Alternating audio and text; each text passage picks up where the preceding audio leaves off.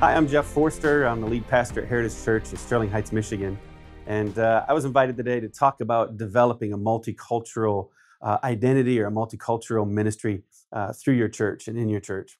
And so I just wanted to share a couple of quick ideas that have been effective for us over the years. When we launched in a high school in a community that was about 98, almost 99% white, mostly Polish and Italian, German immigrants.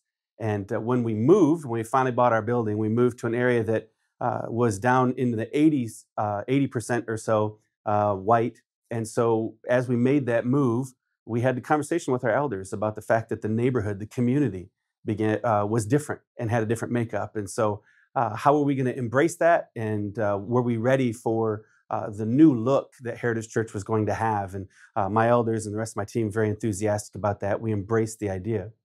Being in the Detroit, Michigan region, I don't think it's a secret that there's a tremendous amount of brokenness on a racial level in our community. And so we wanted that to be a part of our conversation, a part of the hallmark of our church, but we weren't entirely sure how to go about that. And so we decided a couple of key things at the beginning that might be useful to you. I put them on the board here, and I don't know if you can read them, but the first one is just know who you are. Because as a church leader, you're going to draw who you are. And so for me, I'm a country kid from the farm land in northern Michigan, up in the Thumb area, and certainly not a very diverse community where I grew up. And so I had to know who I was, because who you are is usually who you're going to attract. But my heart was for all the people in my community. And so I wanted to make sure that I was building systems that allowed us to reach people that were different from me. But I had to know, first of all, my own heart. Significant in my heart was the idea that all people matter. And so that was at the core of our decision making. So know who you are, and then know your community. We did a lot of work on with demographics, and I know you probably know all about those things too, but we did a lot of work trying to figure out what is the makeup of our community, the socioeconomic makeup, the racial makeup. We also wanted to find out the married versus unmarried, single parents, and all those kinds of things. And that helped us get kind of a profile on the community that we believed God was calling us to. And understanding clearly what that target was, what it looked like, helped us begin to build systems to be the most effective we could be in reaching that community. And so knowing who we were, and then knowing who our community was, and then knowing my leadership. It was incredibly important before I got out and decided to, just turn the apple cart over and demand that we become a multicultural church. I needed to know that my leadership was with me, that they also knew that we were called to go down this path, that they were all in, because there was a lot of risk. If you just decide that you're going to jump in and force multicultural ministry, sometimes the new believers or the non-believers in your community aren't ready for you to begin that process. Sometimes even your long-timers have a hard time embracing that. And so you need to know that your leadership is in and that you're ready. Because if you push too hard too soon and you don't have your rest of your leaders around you, there will be blood, and it might be yours. And so I really encourage you, make sure that your leadership is on board. And then leverage the people that you have in your church.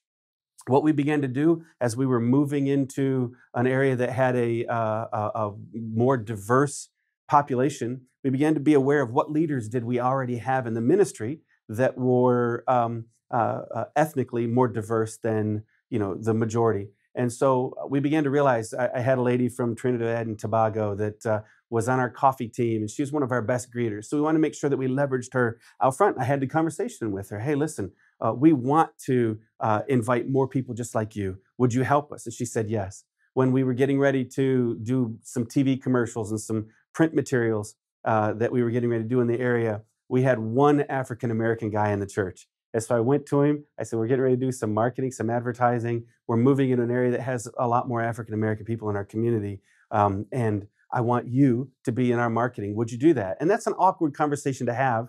But when you come with humility and with an understanding that you need to be taught, you don't know everything, and a desire to reach people just like them, he embraced it very quickly. He said, yes, I'm all in. And he made a lot of jokes about it, but it had an impact. We also leveraged, I have an Indian gentleman that's a part of our church that is one of our elders. We made sure that he began to take more prominent roles in leading small groups and other things, because we wanted this image of the fact that all people are welcome in our community. I never got up and made an announcement. We are a multicultural church. Never got up and made an announcement. We're going to be more open-armed, have more open arms to other cultures. We just began to model it from the stage. We began to model it in the lobby. We began to model it behind the scenes. So there was never any dramatic announcement. It's just something we began to model. And that was because our people were willing to leverage their ethnic background in order to reach more people like them. And then pray. We run a food pantry that feeds about 150 families every week. And a number of years ago, we began to realize that most of the people that were coming were from an Arabic descent that speak only Arabic, many of them, and almost no English. And so we would feed them, but we didn't have any way to share the gospel with them. And so we began to pray. And I had the elders in the church praying and several of the leaders praying that God would send us an evangelist that could share the gospel in Arabic to these very fine families. And we were concerned about them. We wanted to feed their bodies, but we wanted to feed their souls even more. And so we began to pray. And God sent us somebody. And sure enough, the Lord just opened the door and he sent us a young Egyptian pastor that had to leave his country because of some persecution issues. And he landed in our community and was a church planter, was a tremendous evangelist. As a matter of fact, a pretty famous guy in the Arabic world. And we prayed and prayed and prayed that God would send us an effective evangelist. And God sent us one of the best young Arabic evangelists we can imagine. Later on, we wound up launching 2 campuses that are Arabic only. They speak only Arabic in their services. We have about 1 million Arabic-speaking people in our region. And so this was something that we decided to do. That one, because of the cultural dynamics and a lot of the things going on in the news and that, we knew that would cost us. And so again, knowing who I was, I'm all in on this multicultural thing. And knowing our community, there's 1 million Arabic-speaking people. And then knowing our leadership, we sat down again with the leaders and said, I think God's calling us to plant a couple of these campuses for Arabic-speaking people, but it may or may not be well received in the community. Are you guys in? And they said, we're all in. So in that early season, there was a lot of misunderstanding. People couldn't imagine what it was we were doing. Some people thought we were starting mosques or whatever, and it wasn't. We were starting new churches to share the gospel with people who could only speak Arabic. And so our people were patient. We provided a lot of education to our leaders to be able to communicate well. And since then, God's blessed. We've seen hundreds of people find faith in Jesus as a result of that just a few years ago. So we prayed and prayed. And then I would say this, don't force it. If when we were in our community that was almost 99% white, there was no ability, quite honestly, to build much of a multicultural identity in our community or in our church because it didn't exist in the community.